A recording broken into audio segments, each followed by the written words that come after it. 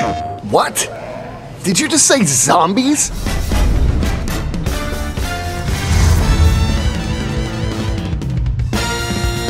So this is Frank. He's a journalist and he's had the tip of a lifetime. Something big is going down in the sleepy town of Willamette, Colorado. In a nowhere little town like that, they sure didn't mention anything about it on TV. Yeah, well, I'm freelance, pal. I don't make my living waiting for the TV to tell me what to cover.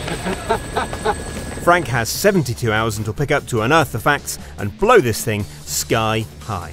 But what he first suspects is just a small town riot turns out to be something much more unsettling. Take a look out there.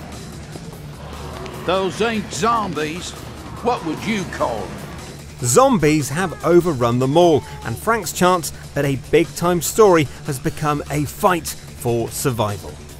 Luckily, the Willamette Parkview Mall is filled to the brim with tools to keep zombies at bay. Frank can use baseball bats, golf clubs, chainsaws, paint cans, parasols, in fact anything he can get his hands on to help him survive the outbreak. Armed to the teeth with makeshift weaponry, Frank has everything he needs to complete his mission of exposing the truth and becoming a household name.